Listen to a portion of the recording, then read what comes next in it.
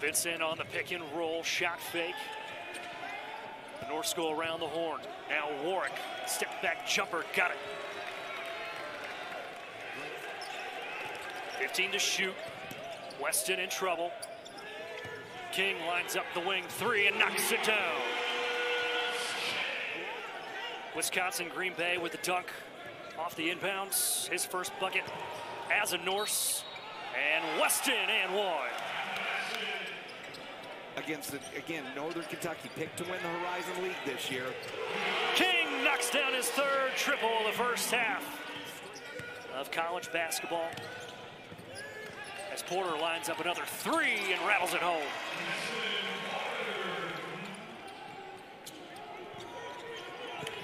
Porter picked it away.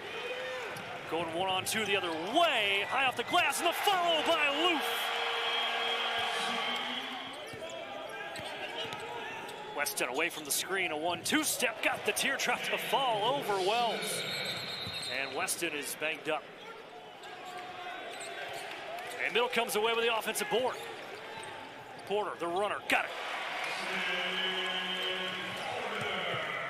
Yeah, just refer back to any time I think that I might be less than confident in myself. Elias King says I could be a Hall of Famer too. Weston splitting the defense, hanging in the air, kicked it off the backboard. Now the Norse in transition and a smooth jumper from Michael Bradley, his first bucket tonight. So keep it here, I guess.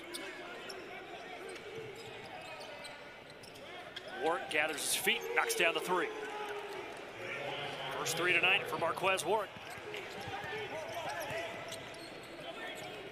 Middle on top by 20. Warwick puts up another three and knocks it down. Again, came into his a chance to run some more clock for Middle Tennessee. King on the block, up and under. And Northern Kentucky did such a great job. Defend without fouling. Take quality shots. Don't turn the ball over. Just little things like that. Vincent muscling his way to the rim. Win for the Blue Raiders. And Elias King kicked it off the back of the rim. And now here come the Norse. And May. And that's exactly why you don't shoot that three-pointer in the corner like that. Of course, that's also a doubleheader, as the women will play at 10:30 in the morning for Education Day against Florida A&M. Shalon Pillow, the former Lady Raider coach, is coming back, Jay. That's right. It's a homecoming for all sorts of Raiders this week.